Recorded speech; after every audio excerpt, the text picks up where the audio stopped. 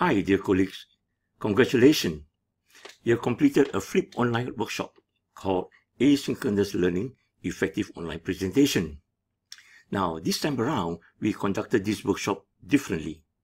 We intentionally shifted the focus of instruction from the teacher, the instructor, to the learner, and from our conventional instructor-centric to learner-centric. In simple terms, it means the responsibility for learning, this time, was in your hand, the learners. The framework of this workshop comprised of the following steps that you have undergone. We had a pre-workshop activity where you introduce yourself. Then later on, there was a welcoming text and a welcoming video. Then the first activity was that you used Padlet to conduct a discussion.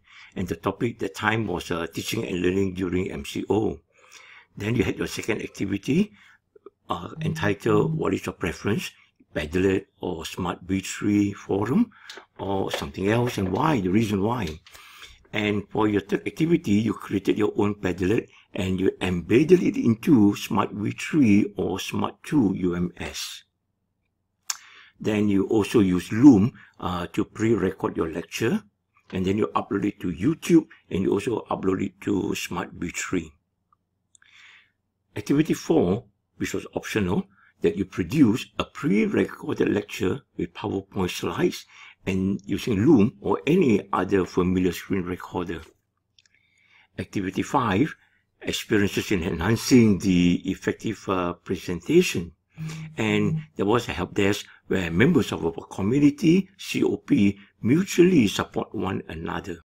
Now up to 14 April at 3:45 p.m., we have recorded the following contributors or responses in the respective activities. In Activity 1, there were 97 contributors. In Activity 2, 101 contributors. Activity 3, 83 contributors.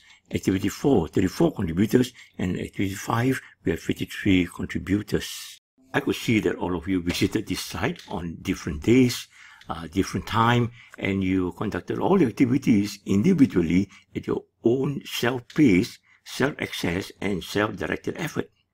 Now, there were also just-in-time JIT step-by-step videos to support the completion of your assignments. From the 8th till 15th April, we were all members of a community. In fact, a virtual community. And we call it the Virtual COP, Virtual Community of Practitioners. We mutually shared and supported one another with our knowledge, our experiences, and our skills. Now, to me, this experience of a virtual COP is the most important takeaway from this workshop. Due to the need of social distancing to curb the spread of COVID-19, we, the educators, must unlearn and relearn the practice of this community of practitioners. The face-to-face community must now be replaced by the practice of a new norm, the virtual community of practitioners, the virtual COP. We have many different options of digital tools to support collaboration and facilitate communication between teachers and learners for online synchronous and asynchronous mode. Now, within the limitation of available tools and bandwidth, I hope we are bold to innovate rules to regulate effective interaction among ourselves and our students that leads to a meaningful learning environment, that leads to a meaningful social interaction taking place among our students and ourselves, and bringing in something called meaningful social constructivist learning ecosystem.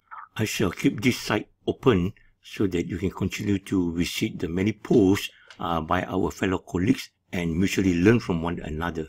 Now, I've also prepared a post-workshop survey, so please provide your feedback on how we could further improve our online workshop in UMS. Thank you.